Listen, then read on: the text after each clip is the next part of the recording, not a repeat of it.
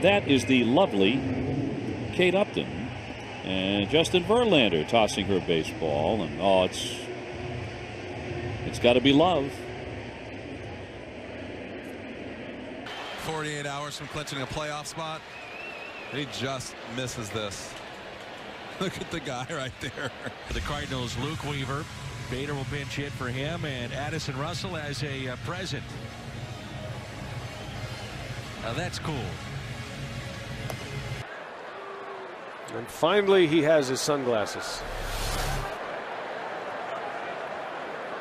I think he just borrowed some fans. That's great. He goes over there. Can't get the ball. Oh, that's a hot dog there. Oh, I'll take it. The field just to start this ball game. He goes out and flips a ball to a youngster, and that youngster has a memory that'll last him a lifetime. He got a ball from Mike Trout to start the game, and it's a celebration. Look at that, high fives all the way around. We got. Let's see.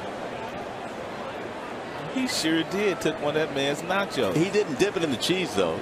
It might have already had some cheese on it. That's perfect. That dude is so unsuspecting. It was Mike Trout signing autographs prior to the game. And how about this, giving his bat to a young fan who cannot believe it.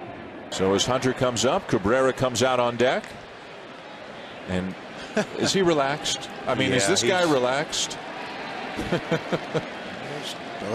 Wouldn't you be? The ball that went over the Tigers' dugout into the stands. Somebody threw a glove up there. Mickey threw his glove, had to get the glove back, and he said, "You give me the glove back, I will give you a baseball." And she got a baseball. Yeah, I think I'd rather have the glove. Should have held out for more than just the baseball. Homer and a double. Look at Cabrera. Time to hit the ball out of the ballpark.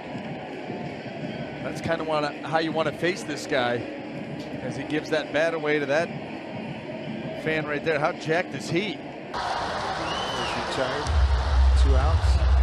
And he did give him the bat. Very nice.